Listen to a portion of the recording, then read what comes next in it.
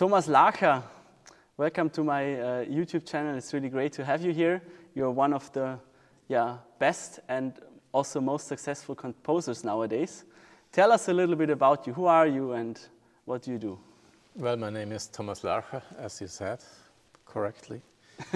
And well, I'm composing music. I mean, that's more or less all I do. Yeah, we have been working together for a long time. You've been a great mentor for me as well. And you also come from the piano. So you started as a pianist. What was the first piece you composed and how did playing the piano influence your music? Well, the piano, of course, shaped my life. You know, I started playing like you probably at the age of 5, and very soon I realized that Mozart was the greatest. And I thought, okay, I will never be able to compose like Mozart, but if I would change one note in one of his pieces, then it still would be quite good, and it would be my piece. So that's how my nice idea. First tries. So you actually took a piece of Mozart? I started cheating at a very, very young age, so to say. Yeah. No, but then soon I realized, you know, if I'm not very talented in transforming my thoughts into the fingers, so meaning I always needed a lot of time to get things right. And I soon realized that if I wanted to become a concert pianist, then I would really have to practice. And so I just... And what exactly was holding you back in the technique, or what do you think was... were you struggling with? Well, it was my non-talent, my non-mechanical talent on the one hand, but it also was a sort of perfectionism, even that I always went further into details and further. So that's something which can help you if you're a composer, but which can hinder you when you are a performing artist as well. I mean, I realized that here as well now. Tonight we're going to perform 3 pieces by you here in the Elbphilharmonie, and you've been with us in the rehearsals, and you're very precise and very perfectionist, but in the best way. So you give us, as the performing artists, also room and space to explore. Well, I think that's important, you know, because a lot of new music, when you play it, you feel like a machine. But as a human, you're always an imperfect machine. So the feeling is very often that you are not content with what you do. And on the other hand, you have little opportunity to bring your musicality into the pieces. Because they are so strictly organized and so tight that you just have to fulfill your duty, so to say. And that leaves you, as a musician, sometimes with a unfulfilled taste, let's put it like that. to say it politely. Yeah, and but situations also arise or come up when you are, as a composer yourself, surprised what the players made out of your piece, so that it goes further even than you had imagined. And which piece was the biggest difference you realized in interpretation? Well, for this program I can't say that now. I was too consumed just reacting to the different situations. Yeah. But in general, I think it's simply a challenge should be a challenge for a player to really go behind the pieces, to really dive into other worlds, but also to really contribute yourself as a musician, as a person, to have the opportunity to contribute to all this. This is something I would like to give the players as a chance, because and that's why I'm not so perfectionistic in the rehearsals, because I just also want to see it grow, and something doesn't grow when you always cut it down at the first second possible, but when you let things come. What would be interesting in this context, I think, is to know when you are in the composing process, do you start by playing by trying things, or is it more that it's you hear something, it's in your mind, and then you start putting it into shape? Well, it really depends. I've got some. I've got a lot of sketchbooks, and I rediscover old ideas and transform them. Like many composers did in the past. Yes, or I go for a run and hear a certain sound which inspires me, or like in nature, you mean? Yeah, also, yeah. Or well, you know, I'm also followed up by many. But the music I've played myself ages ago, but it you know, without any reason, some Schumann sonata comes up, you know. Yeah. Having not heard Schumann the days before, or having not read about him or not thought about him, but this is all sits very deep in my behind my head and in my core, and it's actually the years from the start until something like 25 maybe or 30, which shape you completely. And so also as I didn't compose that much in those years, I have the feeling that my composing is also a search for a past that in reality never was there even. Okay, that's very interesting. I mean, talking about the past, throughout the last decades, I mean, I'm only 27 years old, but I assume that the world has changed a lot with sound. Many places got noisier. We are surrounded by sound much more than we were 20 years ago, or even earlier. How do you think that influences music making and also composing music? Or is there no correlation? Well, I think, you know,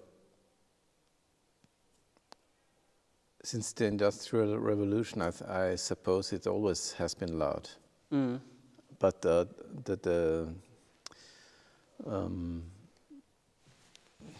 it goes, nowadays it's loud in restaurants. In the earlier days, probably it was much louder on trains than it's today. Yeah. So, but of course, this pollution of noises is, as a whole, is increasing. Also, that we can access music all the time. Yes, that's wonderful, and it's horrible at the same time. But I don't think it. In general, I think that music in the last decades in our Western world has lost much of its importance, even in the arts, because it's reduced to a trigger of some feelings like a horror or surprise, you know, in certain situations. With the movies, in movies, in advertising, in YouTube, movies, in everywhere, you know. Let's see what kind of music we can have. Well, it's reduced. Well, it's reduced to that through pictures, because the pictures have become so dominant. So it's degraded down. It's downgraded to something. It's a background. Yeah, exactly. Background thing. But for me, when I was young, music was my life, and so it was for many people. And that this is part of the success of that what we call pop music now, and we also see the nostalgia attached to pop music now. I mean, look at the columns outside or anywhere. It says Deep Purple on tour, or Rolling Stones. That's old stuff. All that old stuff. And some years ago, CC Top and I don't know, Neil Young and everyone, all of the old guys is touring. Bob Dylan has been on tour for I don't know how many years, with 100 concerts a year. Yeah. So, well, something got lost, I think, and that's very sad, because this ability to concentrate on hearing and also this immersion into music has become more superficial. I mean, how it's for you personally? Do you watch series or no TV? No, nothing, just sound. Well, I watched the Tour de France without sound, and it's good if you disperse your concentration a little bit and are not so focused and stuck into trying to do something solve a special problem in composing, because sometimes when you look at the screen then and for a minute or so and come back to the paper, then suddenly it comes by itself, you know. And the creative process. Yeah. Or just, you know, connecting other things which you are not so aware of. Yeah, many people say there's first is an input, and then doing something active. You do a lot of sports, and then being silent, and in the silence you have new creative ideas. Yeah. And how do you see, what do you think, how will our world develop with music? I mean, no one can foresee the future, but or what do you wish it would be in 10 years, 20 years? Well, you know, there are always those sayings by composers. I mean, Schoenberg infamously said that in 50 years also his melodies would be whistled in the streets. Of course, he was wrong. Yeah. And Boulez said, well, you know, the ears are always getting finer and finer, and the new generation will be able to hear much more than we did. Well, if you look at the level of professional music making, this may be true, but that's such a small segment of our society. I mean, these are only some specialists. I mean, I have to be honest. And they get way further from the real reality of all the people. Yeah. So this function of music, of connecting people, is about to get lost. It's just segmented and dispersed to certain social classes, let's put it like this, to certain circles, to certain specialist things. And you think we have to go back to making? Yeah, well, I would dream of a music which again, or maybe first time in ever, fulfills this prophecy of the worldwide language, you know. Because in reality this has never been. I mean, classical music was a court music, and then the music of the imperialists.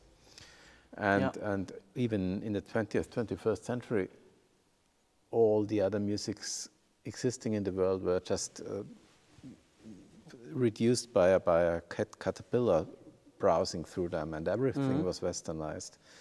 And that's really not a great legacy, you know. And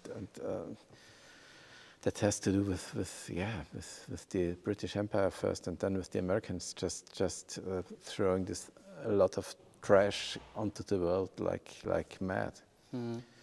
So many people in classical music complain about wokeness and all these things and think it doesn't work and so on.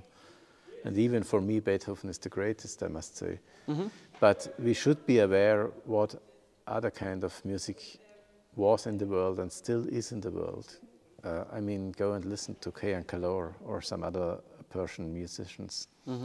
And you will get a glimpse of you cannot really understand it first, but you get a glimpse of what might be behind these wonderful I mean, forms when of I music. listen to your music after the rehearsal, I also have it in my mind for a long time. So it's a good sign, I think, that it's like what Schoenberg said. But thank you for being here. Where can people find your music if they watch now and they are interested? Well, I don't know. You have a website? Well, I have a website. I have a record label, ECM. There is also one record on Dine. So check it out. But I think what's this called? Spotify. Spotify, or Apple Music. I don't know. I guess we will find it there. Check it out. I've got a record player, and I like the most of it. I like the cracking. It's great. Going back to the old times. Yeah. Yeah. So thank you for watching. Write in the comments what's your favorite piece of contemporary music. Don't forget to like and subscribe. And thank you, Thomas. Thank you. Looking forward to the concert tonight. Yeah. Thank you very much.